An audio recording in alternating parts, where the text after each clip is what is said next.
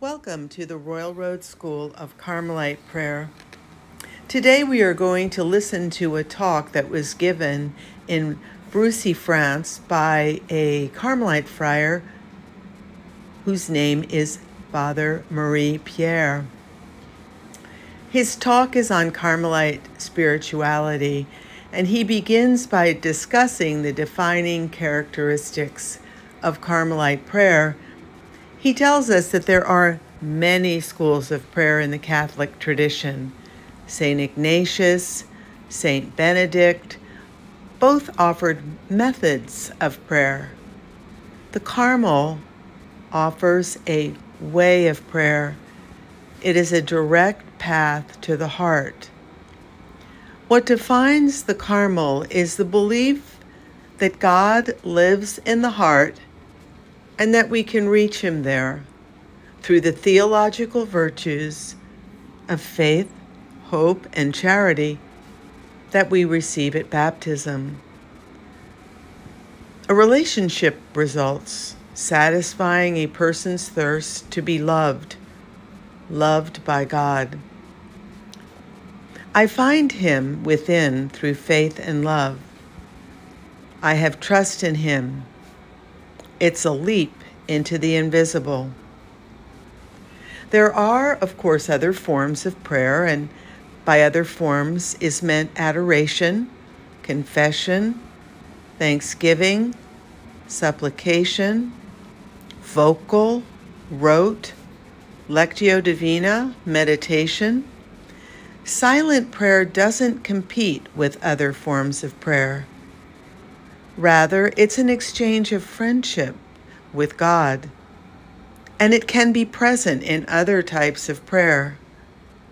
Silent or Carmelite prayer will help us to live other forms of prayer more interiorly. The opposite is also true. Other forms of prayer will help us to enter silent prayer.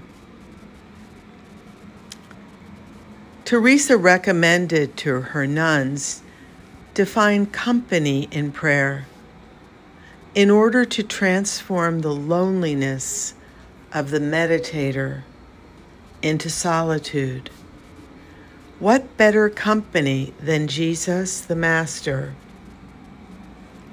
Carmelite prayer is about being seen by Jesus and looking at him in his humanity with the eyes of your soul. Teresa tells us, in her own words, I tried as hard as I could to keep Jesus Christ, our Lord and our God, present within me, and that was my way of prayer.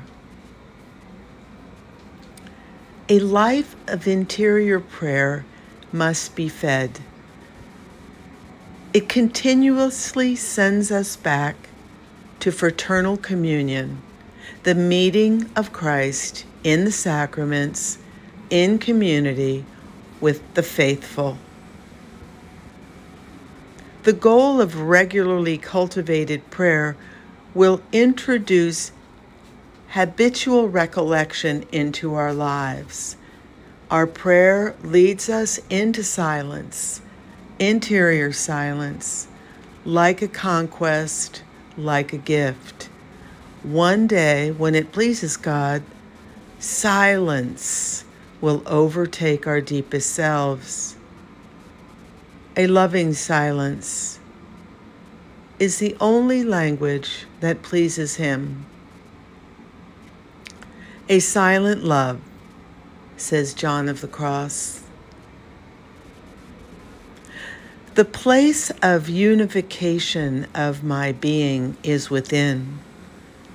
All aspects of my being must come under the gentle authority of Christ by an act of faith, the gift of the whole self. Carmel always orients us towards God, to accept God's proposition of marriage, of union. I am made for this, to become one with God, to be transformed by Him in love. So then, in conclusion, a life of prayer is a passage into a new life. We stay here for God, not for His consolations. It is good to be together for this practice, to encourage one another. It's a new way of being together. Where love is first, we will find a way, says Saint Teresa of Avila. Signed, Fr Marie-Pierre, Carmelite Friar, France. Amen.